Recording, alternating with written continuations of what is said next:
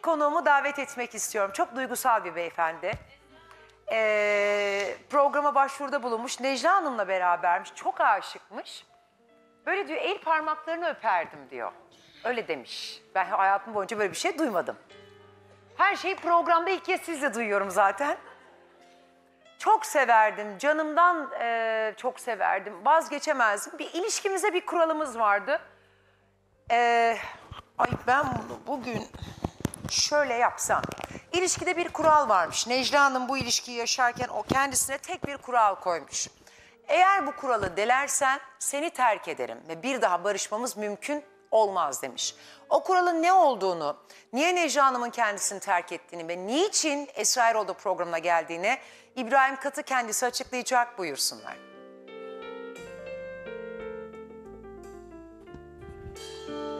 İnsanlar, hepinize selam olsun. İnsanlar seni seviyorum demeyi aslında yan yana olmak zannediyor. Oysa aşkım, sana söylüyorum, sen uzaklarda atan kalbimsin benim. Seni çok seviyorum ve istiyorum. Kendisi Antepliydi. Antep nere? Aksaray nere? İzmir Bornova'da buluştuk. Evlendik biz seninle. Şimdi saygım, İstanbul'a geldim saygım sevgimle. Seni istiyorum. Bir günlük değil, bir ömürlük. Bir hikaye yazmak. Seninle yaşamak, yanında olmak istiyorum. Bunu bana çok görme. Kuralları bir kenara koy. Benimle ol. Programların en güzeli Esra'nın yanındayım. Aşkım beyaz gelinlikle beraber olalım. Esra Hanım sayenizde ben de eşimle olayım. Sizden ricam. Bir de vazgeçmekle uçurumun kenarındayım. Aşkım ya beni uçuruma it ya da ne olursun tut elimden çek. Sana kalmış. Seni çok seviyorum. Hani kirlenmiş bu dünyada iki insan birbirini bulmuşken,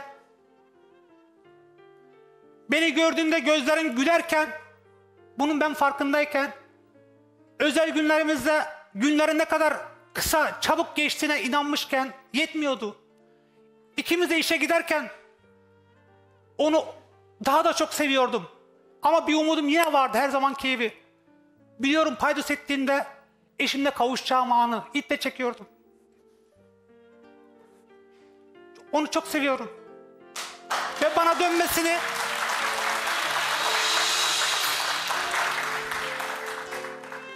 dönmesini beraber yaşlanmak istiyorum. Bu ışık bende var. Bu umut var. Çünkü Antep, Aksaray, İzmir, son nokta İstanbul'a kadar geldim.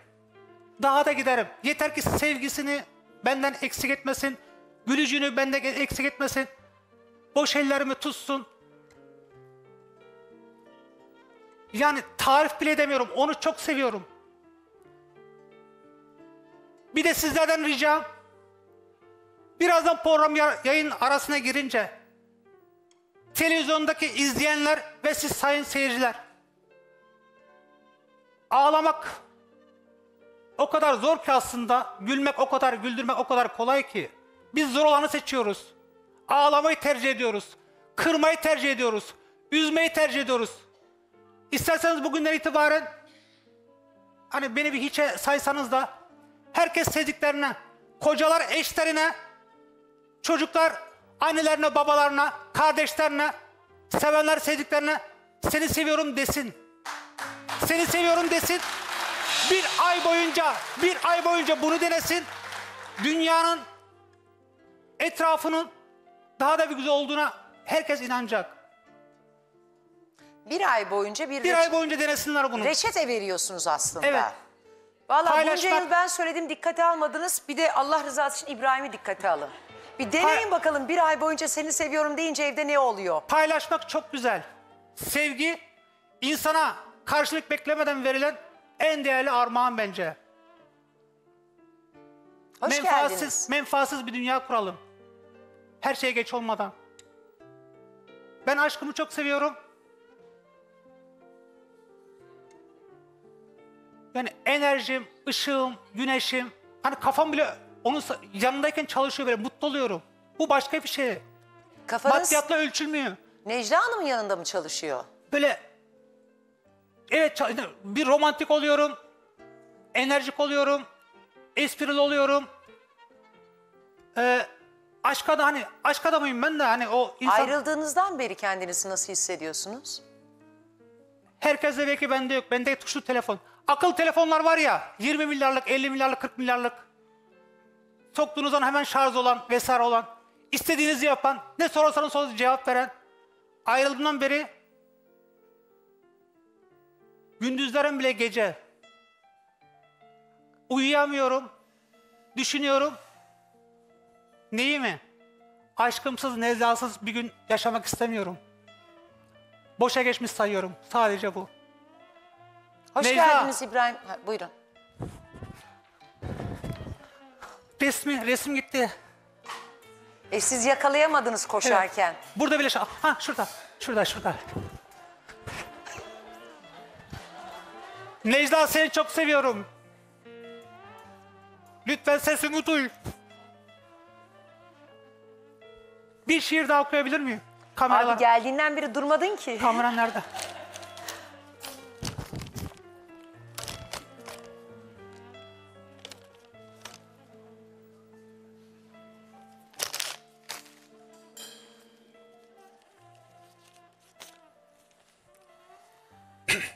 Oo. Çok uzun. Hızlı geçeceğim. Yok istediğiniz gibi okuyun. Sana yazdım, senin için yazdım. Başlığı yanımda sen olsan yeter. Kel saçına ağlar, kör de gözüne. Dilsiz muhtaç olmuş kendi sözüne. Sağır ise kulak vermez sesine.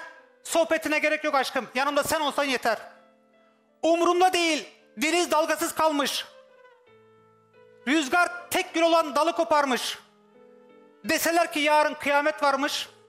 Her şey bir yaran aşkım, yanımda sen olsan yeter. Kelebek misali bir günlük ömrüm olacak.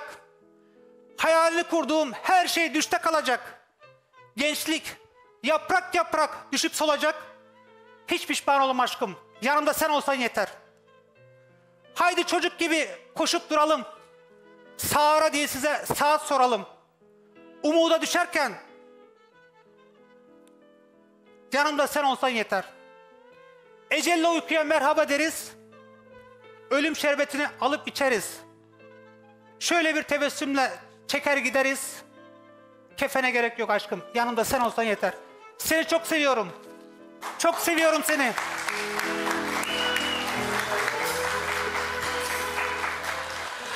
Şimdi hoş geldiniz Hoş bulduk diyebilir miyim? Esra Hanım. Sağ olun. Buyurun Teşekkür lütfen. ederim. Bana bu imkanı sunduğunuz için. Size de yazdım. Geldi mi? Ne geldi mi? Afrodit şiir. Ha gelmedi. Okur musunuz? Esra Erol diye mi? Yoksa Esra diye mi? Şöyle bir şey paylaşacağım. Hani sinir değil aslında, tam tersi. Duygularım bana anlık geliyor, aktarıyorum. Ondan sonra sorsanız yanımdayken sen mi yazdınız? Orasını hatırlamıyorum. Ama kırdığım insanlara da, üzdüğüm insanlara da asla şey yapmıyorum. Sevdiğimi de, her şeyi paylaşıyorum. Ne yaptığımı iyi biliyorum. Ben sevgi insanıyım. Teşekkür ederim. Sağ olun. Hoş geldiniz. İzmir Bornova'dan katılıyor. Evet. Soyadı katı ama kendisi gayet hani sıcak, yakın ve yumuşak bir insan. 52 yaşında. Daha Evet. önce başınızdan bir evlilik geçmiş. Uzun bir süre önce ayrılmışsınız. Sonra komşunuz Necla Hanım'a gönlünüzü, aklınızı kaptırmışsınız. Evet, kaptırdım. Kaç yıldır İyi ki ilişki de kaptırdım. yaşıyorsunuz?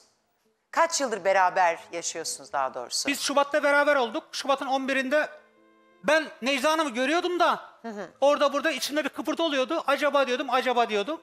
Meğersem benim sokağımda kiracıymış o. Ben pazardan çıkarken Necla Hanım'ı gördüm. Bir baktım konuşmaya müsait etraf. Sok oğlum dedim, aklım kalbim sizde. Ben söz dinleyemiyorum. Niyetim de olursa ciddi. Siz bana deyin ki bu iş olur. Sana bir konuşma fırsatı, bir imkan veririm. O zaman benim yüreğim rahatlar. Siz hayır asla olmaz bu derseniz benim yüreğim Türkçe konuşur, Türkçe anlar. Kabul ederim dedim. Herkes ona devam eder. Gönlüme söz geçiremiyorum dedim. O da sağ olsun O izni verdi bana. O müsaadeyi sundu. Konuştuk, ettik. Her şey tamam, maddiyat yok, vesaire yok, falan filan yok ama her şey rüyalardaki gibi oldu. Peki her ikinizin de 17 sene sonra ben kimseye seni seviyorum, şununla olsam bununla olsam hiç asla demedim. Ama içime o ateşi düşürdü. Gönül kimi severse aşk ondadır. Peki Necla'nın da başından evlilik Evet. geçmiş. Onun da çoluk çocuğu var. Evet. Aslında aynı şartlarda, aynı kriterlerde ikinci baharı yaşamak isteyen iki insansınız. İkimiz de aslında çocukluğunu yaşayamayan, ikimiz de sevgiye muhtaç.